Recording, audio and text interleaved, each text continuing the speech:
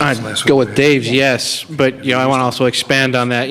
I want to pledge and support that that park and all parks within Kirkland get supported by the city of Kirkland.